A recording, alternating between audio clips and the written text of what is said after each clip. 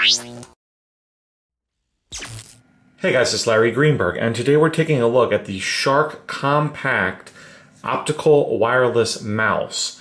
This mouse sells for only $8.99, making it a true affordable mouse for anyone that's looking to add a portable mouse to their collection, or even a first wireless mouse. If you're using a laptop that has, let's say, a trackpad, or a desktop that has a wired mouse and you want to switch to wireless. So this is the box it comes in. There's a few pieces of paper, paperwork, a small instruction manual as well, and then of course the mouse itself. Now on the back, you'll need to install one AA battery right here, and then in this slot is actually, as I pan around the back of my computer, you'll find that there is a 2.4 gigahertz USB adapter right here. I have it plugged into my computer, and that is actually stored on the mouse right here, so you could take it with you, which is a nice feature. That way you don't lose it. And that's what allows the mouse to communicate with your computer. Now I'm using this on my Mac. However, there are some features that this mouse doesn't work with when you're using it with the Mac. I'll go over those in a second. But basically there are 6 buttons, if you will, on the mouse. The mouse itself has a really nice soft touch feel to it. So it's really grippy and feels comfortable to hold. The size, I think, is just about perfect as well. It's not too big, not too small. So the 6 buttons are, of course, your traditional left click and right click, which work just fine. If I go up to my computer here and click, you'll see that they work just fine.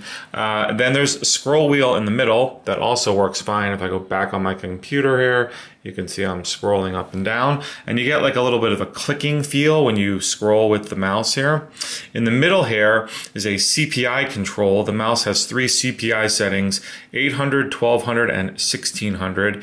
And basically there's an LED in here, and you press once and the LED flashes either 1, 2, or 3 times to indicate whether it's set to 800, 1200, or 1600. So 2 flashes, which is what just happened now, and now 3. 2 flashes indicated 1200, 3 flashes 16, and 1 flash to go back to 800. The final 2 remaining buttons are these 2 forward and backwards buttons. Those are the buttons that do not work on the Mac. So I'm in Chrome here trying to go forwards and backwards in a web page, and you can see what it does is actually open a new tab. When I double click the buttons here, it's doing that continuously. It will not do the forward and backward function on my Mac. I tried in both Safari and in Chrome and could not get them to work. The only thing it will do is, like I said, open a new tab up. So if you're a PC user, I would definitely recommend it. If you're a Mac, you know, if you just want a basic mouse for $9, it's a great buy, but remember the front and back here will not function as well as if you're using a PC. So that's been my brief look at the Sharkk cordless or wireless optical mouse. This thing's super portable and sells for only $9 over on Amazon.com. I'll of course have a link to that in the video description. I'll also have a link to my full review of the mouse over on runaroundtech.com. So if you have any questions about this or anything else, definitely drop me a line down below. Otherwise, have a great day.